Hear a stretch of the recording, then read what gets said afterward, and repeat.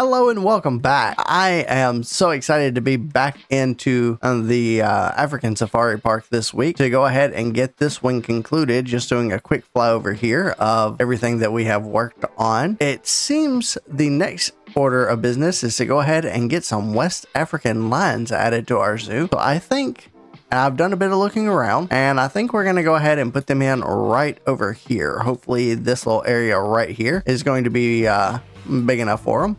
So I'm going to go ahead and take care of putting down some fencing. And I want to thank everyone so much for all the comments and suggestions and just all the wonderful feedback that I received. I love reading your comments. They're absolutely wonderful. I really appreciate them. And I want to say thank you very much to all the new subscribers that we've had. We've had quite a few new subscribers, so thank you very much. If you're new to the channel, if you have been here for a while, thank you very much to you as well. I appreciate you being here. All right, with that being said, let's go ahead and hop to it. So let's start getting some fencing laid out for them. And I'm gonna do it very similar to how I did with the cheetahs last week with just pretty much the same fencing. And then probably gonna do the same elephant grass. So no huge surprises there, but stick around to the end to see our West African lions chilling in the new enclosure. And I'll be back in just a second. All right, and welcome back. As you can see, once again, we do have another habitat and the make sure that the fence is not climbable. And then we have just our elephant grass out here right now, still sticking up through the ground. So that is okay. We are going to be going ahead and getting our West African lions in here in just a moment. But before we do that, we do need to zoom over here real quick, take a look at our hyenas, because apparently they have been doing a little bit of fighting amongst themselves. So we do need to go ahead and take a look at what is going on with them. And would you just look at him? Is that not the cutest little face you've ever seen on a West African dog? Oh, it's an African wild dog, not the hyena. Okay, I was thinking hyenas, but no, it's the African wild dog. I do appreciate them.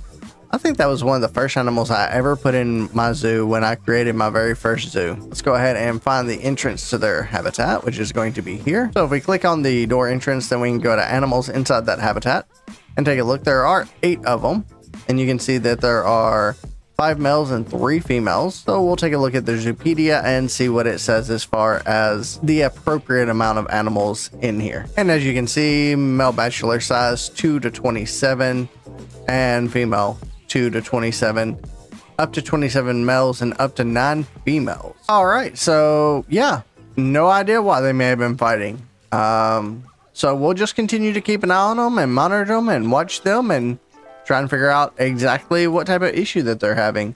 Now, I do see that we are losing a bit of money. So one thing I do want to check as well is zoom right back over here to our, I'm so glad guests can just phase through walls.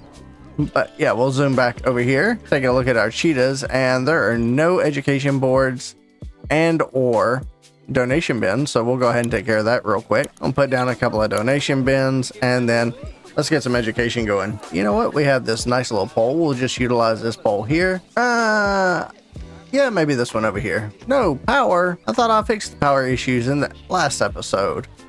Give me just a moment while I take a look at that. All right, and that was very easily solved. We'll go ahead and get some education going on about our cheetahs and the speaker as well. We'll just mount the speaker up here above the TV. And we should be able to expand its range quite a bit. It shouldn't interfere with anything. We'll go ahead and zoom out and take a look. Oh yeah, that looks pretty good actually. There we go. Now we're getting a bit more, on the donation side of things and a bit more on the education side of things, because those are both very important. Go ahead and pull these down a little bit. They just feel weird being up that high. And then one thing also I've been thinking is coming in here and maybe putting down for our guests that are going to just be riding through. Don't want to put it in their way, but maybe for our guests riding through, we can drop a couple of these down in here as well. I don't know if that's going to work. I'm just going to be honest. I have absolutely no idea if that'll work, but we can definitely try it. And then we can definitely go ahead and bump that up. It's not going to interfere with anything else. And it is now docked once again. So one thing I also am wondering is, because the guests that are riding through, I mean, obviously they've paid to ride the ride, not really a ride, but they've paid to enjoy the excursion. So what about if we went into, what if we threw down a donation bin as they were going to leave? Would they donate to us? we can see, I think that's where they get off. Maybe that's the priority pass. I have to take a look at that in just a moment. But yeah, seem to have a bit of a backup for our guests here. That's because the other location, people are getting off, and you can see right here, there's a backup. People are getting off and then not getting back on very quickly. Also, we apparently have one location that is having a negative impact on our guests. We'll have to go take a look at that in just a moment. We have a floating donation bin, and nice, that did work. Someone actually did donate. Wonderful. Thank you so very much for the donations. We do appreciate that. You're definitely assisting us in helping the animals here. Wow, they donated quite a bit, $40. That's a pretty good donation right there, I'd say. And I'm struggling to tell if that is still floating. It definitely was still floating. Maybe if we were to move it like right there. Oh, more donations. Thank you so. Wow. Okay, definitely the donos are coming in now. Oh my goodness, we're we're up to $260 in donations now. Wow, that is absolutely amazing. You know, sometimes you try something and you win, and sometimes you try something and you lose. And more donations coming in. Wonderful, absolutely love it. But yeah, this is where the backup is right here for now. Just don't have as many guests getting back on the rod to actually leave. Wow, that is almost $500 worth of donations. Thank you so very much for the donations. We really do appreciate it. All right, so back around this corner, and how's this one doing? No donations. That's okay. Let's do kind of the same thing. Let's put it kind of in the same spot. I feel like right about there will work. Maybe move it back a little bit.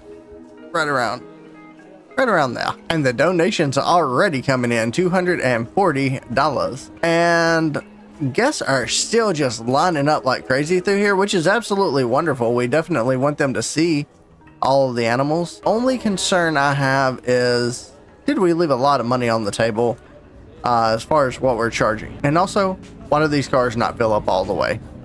I feel like they should definitely be filling up all the way, especially if guests are queuing this long. If you went to an actual park, you'd be stuffed in with a bunch of people you don't know. They wouldn't just let 2 people on there. Although I am totally digging the blue-haired dude's hair here. I don't think I've ever seen you around the park before. And we keep getting that notification, but only for a moment.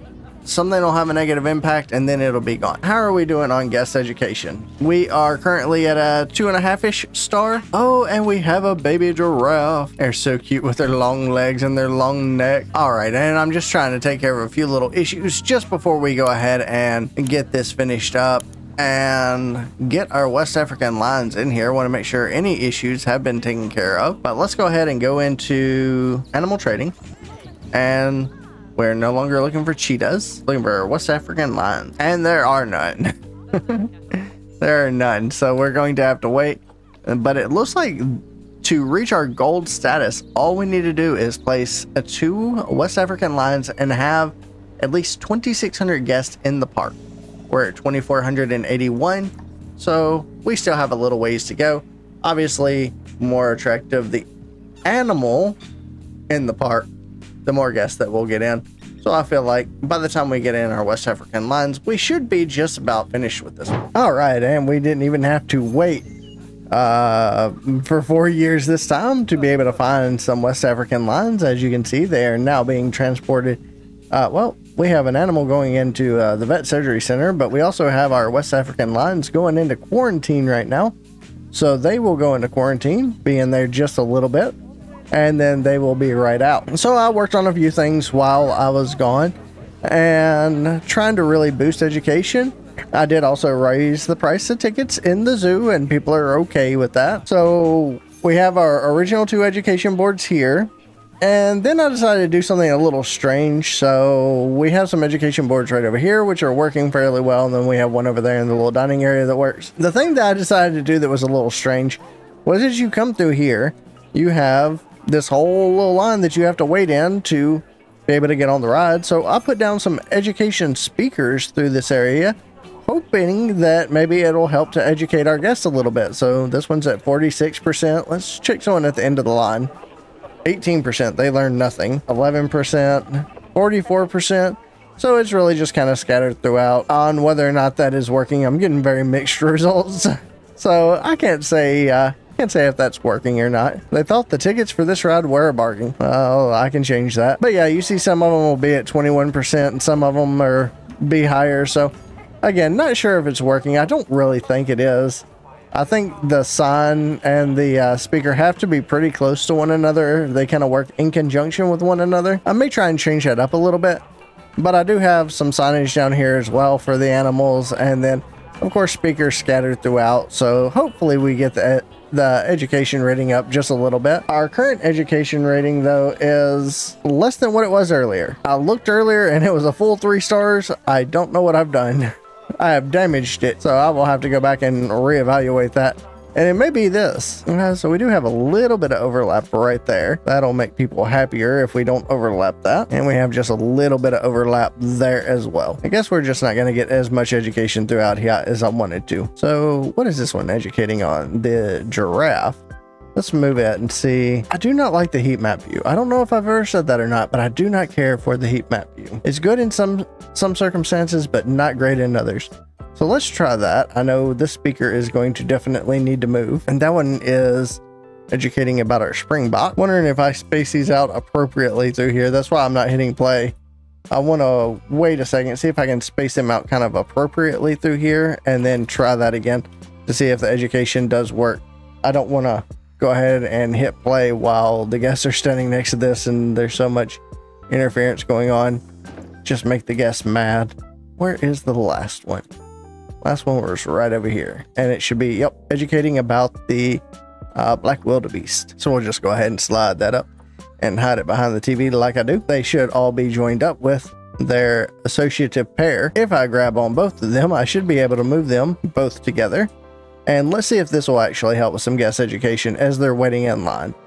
Because why not educate the guests? If they're just standing here, they might as well get some education going on about the animals in which they're about to see, right? So I think I can leave one there and maybe drag one of these down to the end. So I'm thinking I will take the giraffes and we'll slide these dudes down here to the end, right about there. And then this one, which is our springbok. Of course, if I actually get that a little closer, it may look better. There we go. Go ahead and grab both of those and relocate them maybe right here against the back wall. I feel like that would give less interference, especially once we increase the radius on the others. And maybe I'll be able to grab that again. Nope, definitely won't be able to grab that again. Where did it go? Right through this wall. Okay, I can grab it as long as I glitch myself through the wall as well. Go ahead and do a little advance move and a little push out. There we go.